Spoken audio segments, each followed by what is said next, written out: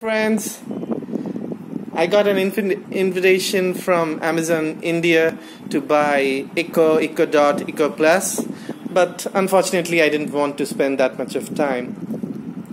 Then I realized I've got a JBL Flip 3 speaker, a Logitech H340 USB headset, and the most important one, Raspberry Pi. Don't get confused, my friend, this is not an Apple TV, it's a Raspberry Pi with an Apple sticker in it. So I just followed a very interesting tutorial on DIYhacking.com, which gives you step-by-step instructions how to install Alexa on Raspberry Pi. But just mind you, Amazon Music is not supported on this device. Oh, there you go. See, I spoke Alexa and it's now sensitive to its name and it started giving me all kinds of instructions. So mind you guys, this tutorial only talks about how to use your Raspberry Pi to configure it similar to a voice assistant like Echo Dot provided by Amazon.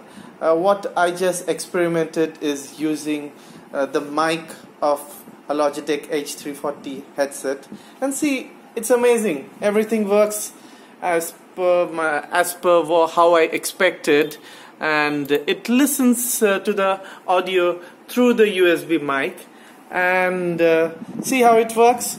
Not all features are supported. However, having said that, instead of spending some money on trying out Echo Dot, if you just wanted to have an experience how it works with the digital assistant Alexa, I have all the things set up using things which were readily available at home, and everything works fine. So let's try out few things. Alexa, how's the weather outside? Right now in Seattle, it's 55 degrees with rain. Throughout the day you can expect more of the same, with a high of 60 degrees and a low of 48 degrees. So there you go. It speaks about the weather at Seattle. So I'm based out of Mumbai, and if I want to know how's the weather here, I need to be specific. Alexa, how's the weather in Mumbai? Please tell me the weather in degrees centigrade. In Mumbai, India, it's 84 degrees with partly cloudy skies. Tonight's forecast is more of the same, with a low of 79 degrees. That's great. There's another feature which I tested. It's to do with news. So let's find out some latest headlines. Alexa, please read some latest news headlines from BBC. Here's your flash briefing. In headlines from BBC News.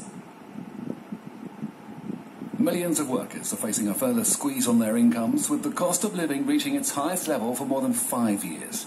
Inflation rose to 3% last month, largely driven by an increase in the cost of food and transport. The Home Secretary Amber Rudd has said the prospect of reaching a no deal in Brexit negotiations with the European Union is unthinkable. The Brexit Secretary David Davis has called for the EU to show more flexibility. That's it. To move on to the issue of Alexa, facing MPs on the Home Affairs Committee this afternoon, Alexa, Rudd was asked if Britain would be as safe and secure without a deal. I think it is unthinkable that there would be no deal. It is so much Alexa, in their interest. Stop news. So we tried out weather, we tried out news.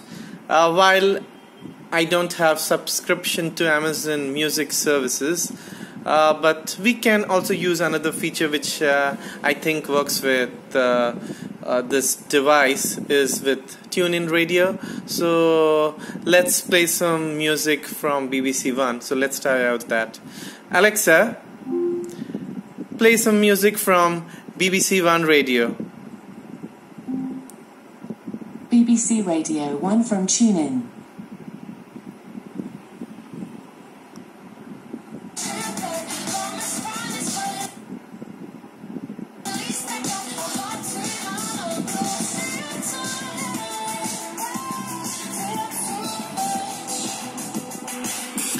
Mind you, I've connected my Raspberry Pi in a headless mode and just connected to its session using VNC Viewer. So as and when I speak, you can see that the progress bar just responds, Alexa, Alexa. Oh no, it's just so arrogant.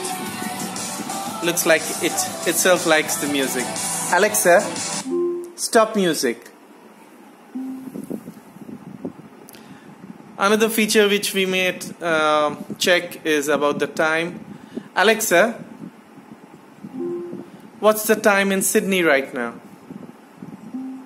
The time in Sydney is 5:09 a.m.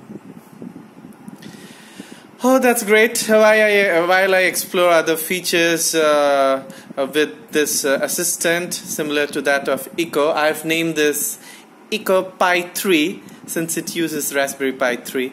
So thanks for watching this video, and do try out other features and let me know while I upload this on my blog for other users to enjoy.